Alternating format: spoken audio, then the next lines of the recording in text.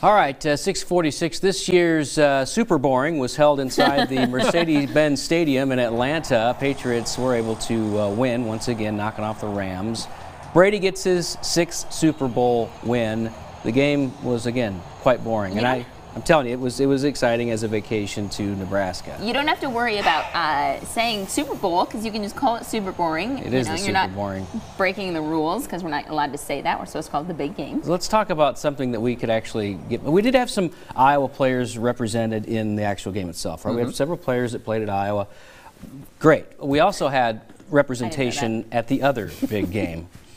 Puppy Bowl. The Puppy Bowl on the Animal Planet and DeSoto Shelter, Heinz 57, 7 puppies competing for basically forever homes. Nice thing is most of these are already adopted because of the attention they've gotten. Gallagher, Ziggy, just a couple of them in the lineup. Both of them played pretty good, avoiding injury. The watch party was in Johnston that you keep hearing the hooting and the hollering from.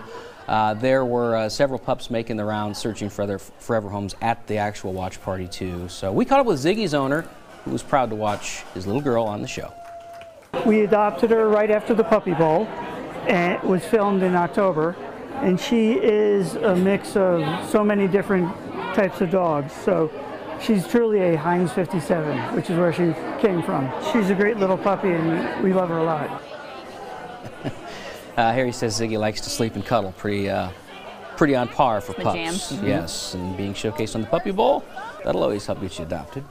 I threw on the Animal Planet channel before the Puppy Bowl was on, and Amy Hines was on. Oh, you're kidding. They did like a recap of dogs that had been on previous Puppy Bowls. Where are they now? And one of the local dogs was highlighted. Which there are lots of puppies from a Heinz 57 that are on, that have been on in the Puppy Bowl in years past. Like they just always get great representation. Yes, they do. 6:48. More coming your way right after this.